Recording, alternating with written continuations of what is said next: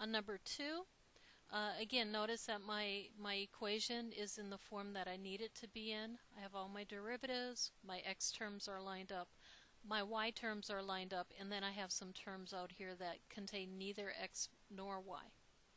In matrix form, I'm going to write this left side as x prime. Then my coefficient matrix, in the first equation I have 1x and negative 1y. In the second row I have 2x and 1y. That's multiplied by my variables, and then I'm going to add on whatever's left over. T minus 1 from the first equation and negative 3t squared from the second equation.